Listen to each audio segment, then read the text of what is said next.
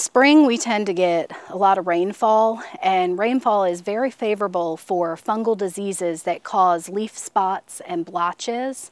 So I'm going to talk specifically about a problem on grape, but really this information can be applied to other plants in your landscape that might have similar leaf spots or blotches. So one of the things about the spring with having a lot of moisture is fungi like moisture.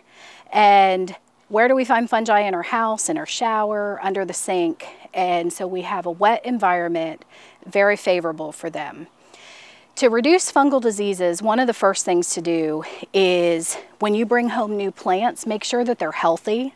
That's often the way that people introduce new diseases into their landscape. So take some time to look those plants over and make sure they're healthy.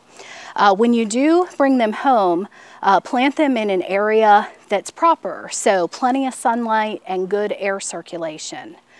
For this grape crop, we know that we have a history of seeing a disease called black rot on these plants. And so I start to scout for that disease in the spring, about the time I start to see the blooms on the grapes. And if you just look at these plants, you probably don't really even notice the disease, and that's often the mistake people make. You really need to inspect the plants. Open up the foliage and start in the lower parts of the plant, because that's where we're going to see the disease first. There's a lot more moisture in the lower part, and fungi need that moisture.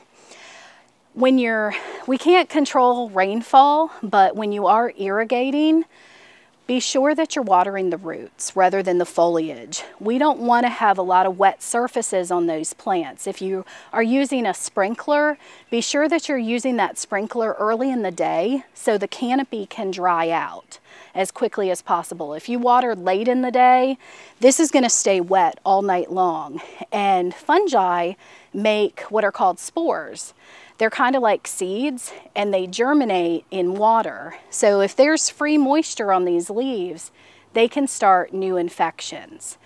So another good thing to do is, a lot of our plants in Oklahoma are a lot more vigorous than they need to be, which means we have a lot more leaves than we need to make a good grape.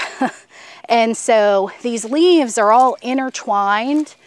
Opening them up and trying to cause them to grow outward so that air can flow through this canopy, and actually selectively removing some of these vines. We don't need this much material. I'm not growing leaves, I want to grow fruits. And so don't be afraid to cut off some parts of the plant that we don't need, because it's going to open that canopy so we have less disease. If you do find leaves that have spots, right now I don't have very many, so I can take a pair of scissors or just pull the leaves off, and be sure to throw that debris that potentially has spores in it in the trash rather than your compost pile. We have a fact sheet on non-chemical methods of controlling plant diseases, which is a great resource. It covers some of the other things that I haven't even talked about.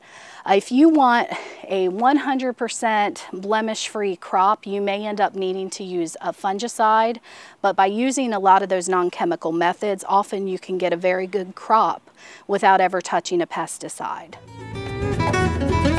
We hope you enjoyed this video. It's part of our Oklahoma Gardening YouTube channel. You can also find even more videos on our OK Gardening Classics YouTube channel. And join us on social media for great gardening tips, photos, and discussion.